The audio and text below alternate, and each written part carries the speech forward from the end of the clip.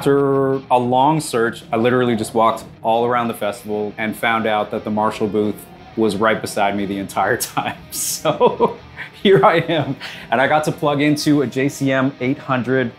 Oh, this thing is awesome. We just kind of ran through some stuff together, and I'm already thinking of how I can fit it in my carry-on. I haven't actually touched the settings, just plugged my guitar in. I mean, this amp here, we're talking about something that we chased down due to our favorite punk rock bands in Canada using 800s, you know, old to new. This is a great amp, a classic, and if you are an amp collector, this thing is a staple. And this sounds extremely close to really good 800s.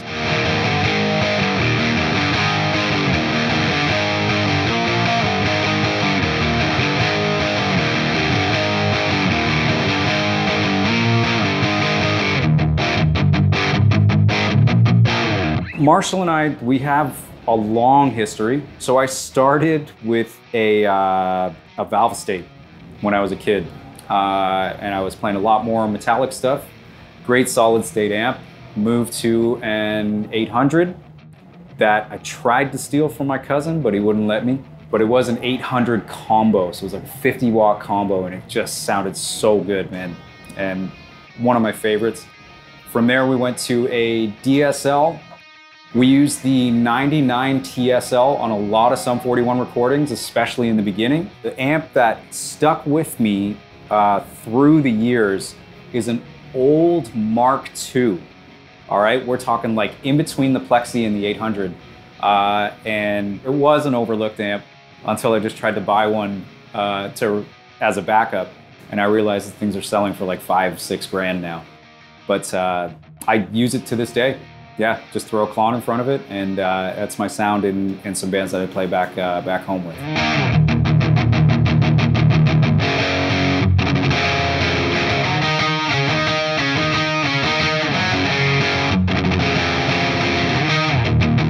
Two cousins in particular, they were always playing in bands, and I just ended up kind of gravitating towards them and listening to music with them.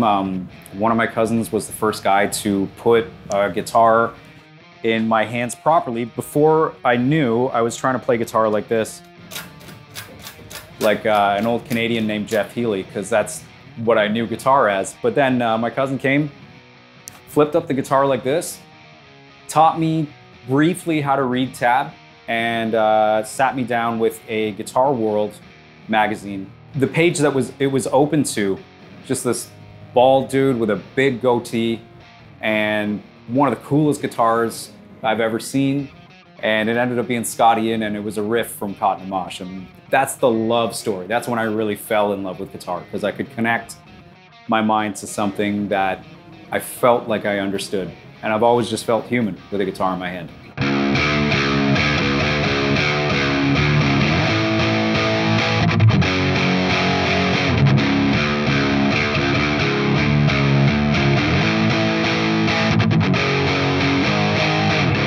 So at the moment, I'm really digging playing Out for Blood. It's off the new record, Order and Decline, and I get to do a rad solo on it with a wah pedal, which is most guitar players' favorite thing to do. And other than that, I love Hellsong because it's just the rush and the vibe that rolls over the crowd as soon as we launch into that.